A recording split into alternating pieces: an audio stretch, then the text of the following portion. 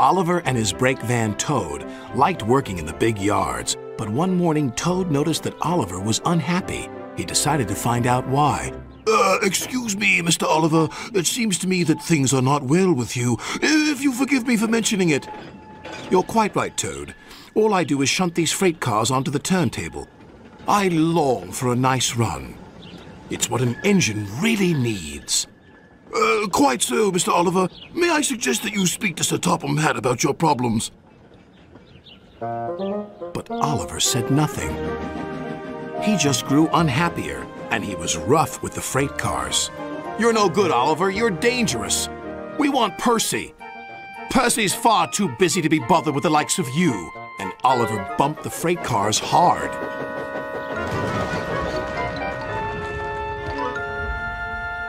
You silly engine, shouted a workman. It'll take a long time to repair this turntable, which will cause confusion and delay.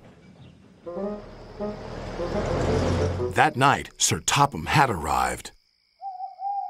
Oliver, you have caused confusion. I thought you could control freight cars. You shall work the mail train for a while. Maybe the night air will clear your smoke box. Yes, sir. Sorry, sir, said Oliver sadly. Cheer up, old chap, said his driver. The mail train run is a grand run for a fine engine like you. Oliver smiled, but he still felt he had let everyone down. His driver took them along the coastal run with the mail train. The fresh air couldn't help but brighten Oliver's spirits.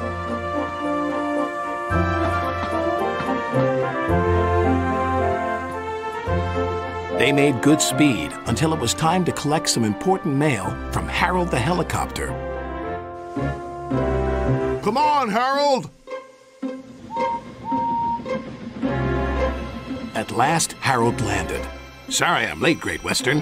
Had a bit of a problem with one of my arms. Kept letting me down when I was meant to be up. You know how it is. We know that we'll be late for our first run, replied Oliver's driver. Soon they were on their way again. Ahead was a red signal light.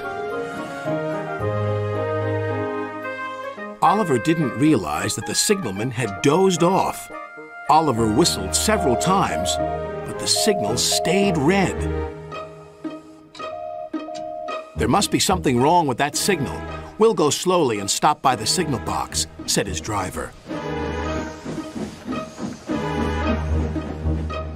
But they never reached it.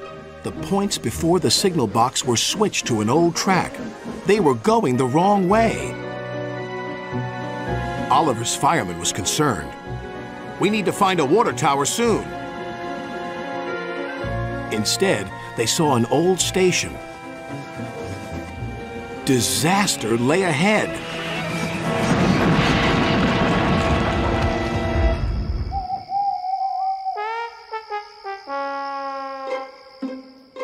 Meanwhile, Sir Topham Hatt was worried. Oliver has not returned. We'll send out a search party. Soon he was high in the sky with Harold.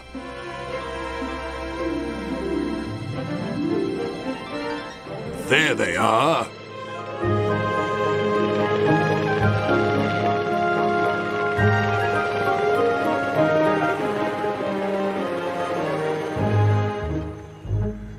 It wasn't Oliver's fault, sighed the driver. I'm aware of that. I'm just glad to see you are all safe. Then he saw something. It was an empty old house beside the station. He went to inspect it.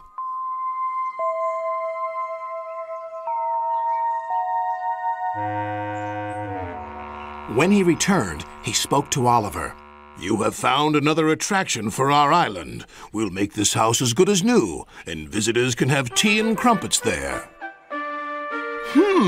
Sighed Oliver. Getting lost can be interesting, but being found is much nicer. Especially when it makes an engine feel really useful.